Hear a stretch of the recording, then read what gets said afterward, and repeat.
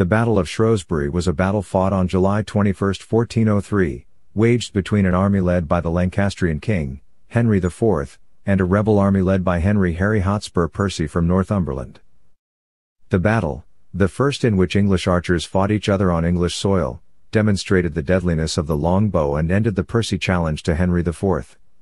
At least part of the fighting is believed to have taken place at what is now Battlefield in Shropshire, England, some 3 miles north of the centre of Shrewsbury. It is marked today by Battlefield Church. Background: the Percys had previously supported Henry IV in a war against Richard II, which ended when Henry took the throne in 1399.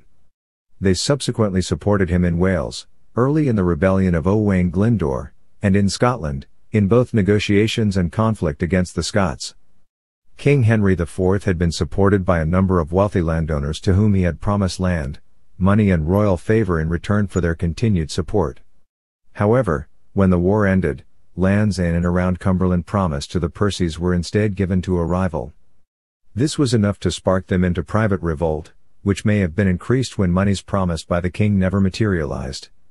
The Earls of Northumberland and Worcester therefore publicly renounced their allegiance to King Henry.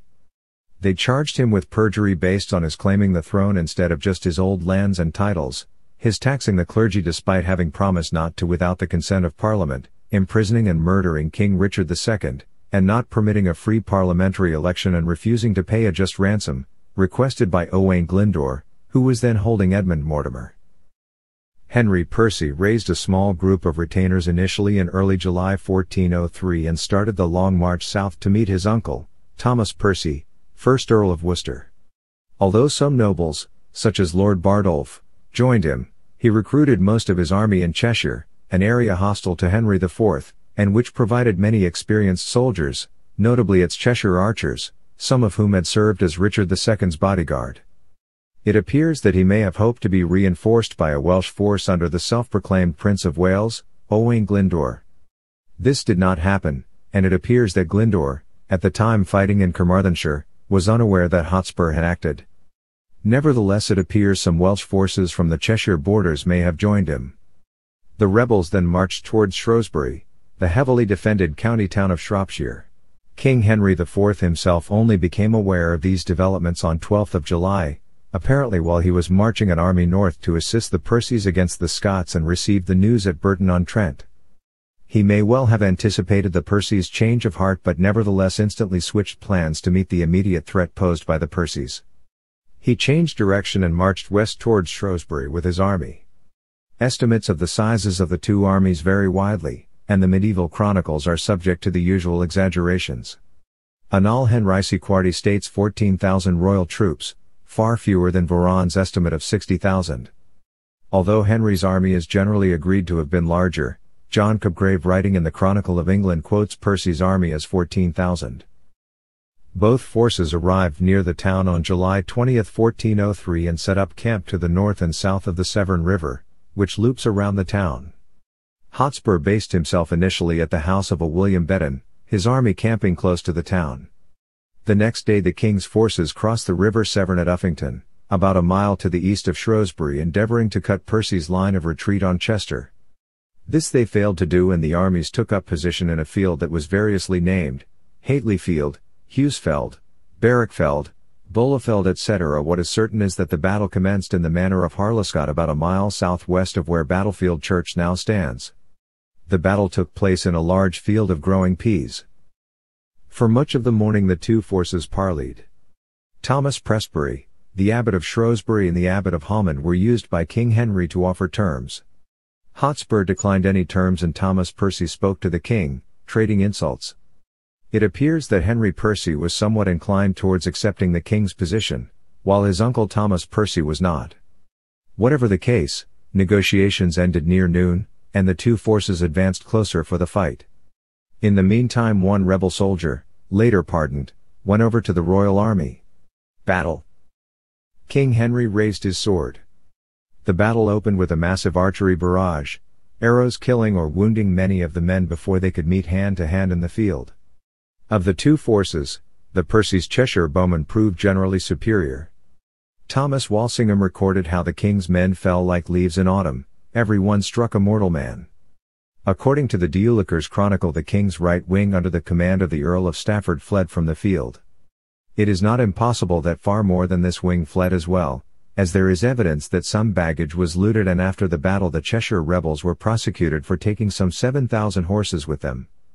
Prince Henry, Prince of Wales, was hit in the face with an arrow during the fighting, sustaining a terrible wound. He later recovered due to the skilled treatment of the physician general using honey, alcohol and a specially designed surgical instrument. He was left with a permanent scar.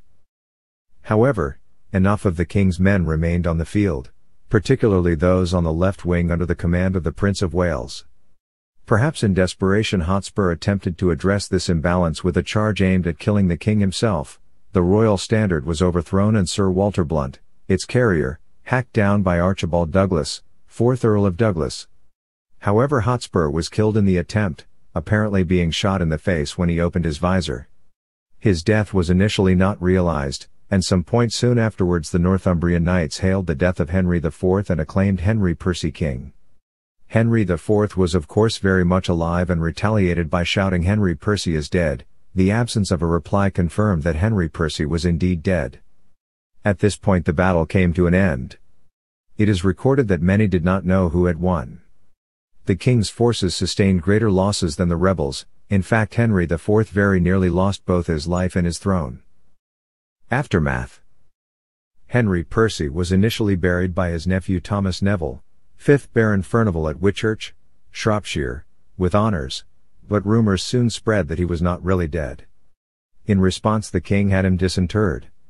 His body was salted, set up in Shrewsbury, impaled on a spear between two millstones in the pillory in the marketplace, with an armed guard, and was later quartered and put on show in various corners of the country.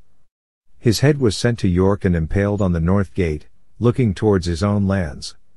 His quarters were sent to Chester, London, Bristol and Newcastle upon Tyne. In November his grisly remains were returned to his widow Elizabeth. She interred them in York Minster at the right-hand side of the altar.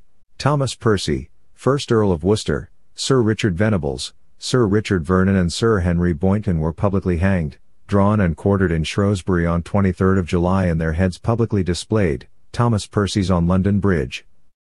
Battlefield Church is said to have been erected over the site of the mass burial pit dug immediately after the battle. It was built initially as a memorial chapel, on the orders of King Henry IV and paid for by him, with prayers and masses being said continually for the dead on both sides. The chapel was replaced in 1460 by a church, which was further restored in 1862.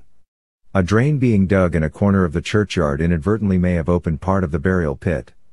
Workmen were surprised by the mass of bones which they thought showed the hurried nature of the burials. It is not impossible, however, that they had merely unearthed a charnel pit containing bones of a variety of different ages. In 2006, the BBC showed two men in a trench established virtually nothing at all except to prove that an area to the west of the church was not in fact a graveyard. It is worth noting that there were two other 15th century churches associated with battles. The one at Towton no longer exists, while that at Wakefield does. Neither were built close to center of fighting of the battles they commemorated. The battle itself and many of the key people involved appear in Shakespeare's Henry IV, Part 1.